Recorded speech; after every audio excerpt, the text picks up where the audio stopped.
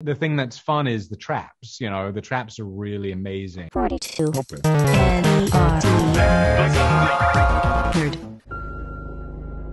Guardami.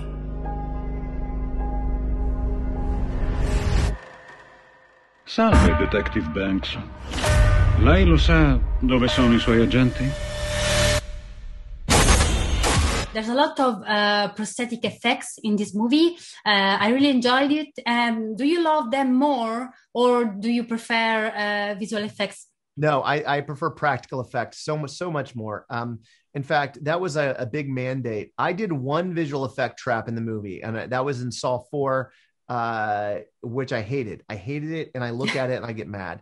To me, what's great about practical effects is the actor can actually react to something. So the scene where the guy's fingers are getting pulled off, those are literally prosthetics attached to his arms.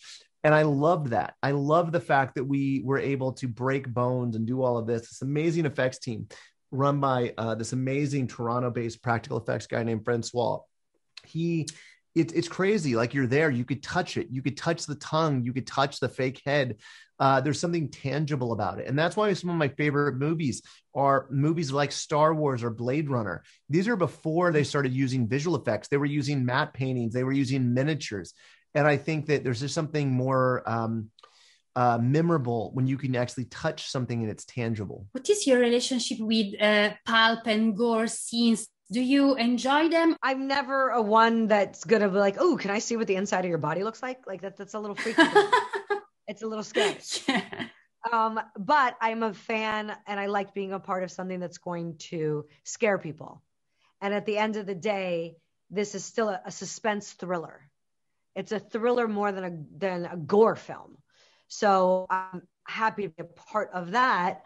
And then there's also the mental aspect of putting people in positions where they have to choose between inflicting pain on themselves or death. I mean, that's a horrible thing to wrap your head around, which is what I think people love about the Saw universe.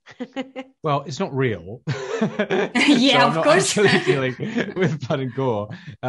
So no, it doesn't really, it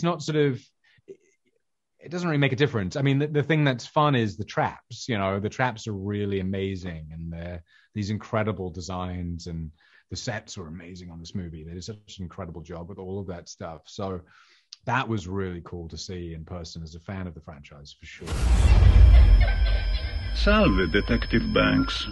Quando ha visto suo padre l'ultima volta?